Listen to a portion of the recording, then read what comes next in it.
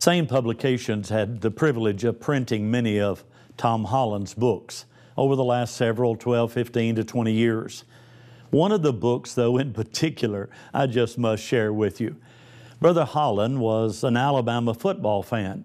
Well, I live in Tennessee. I'm a Tennessee football fan.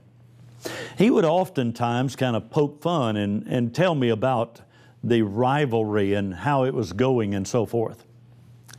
He wrote a new book. I published the book. The book was called Pranks People Played.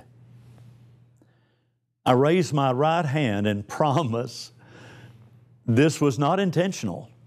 This was just coincidental. Call it foolishness or lack of consideration on my part.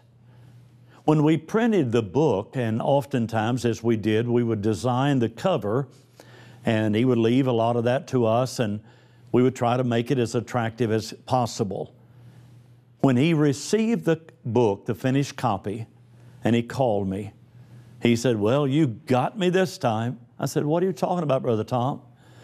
I just can't believe you did this to me. Of all the pranks that have been played," the title of the book, "this has to be the best one."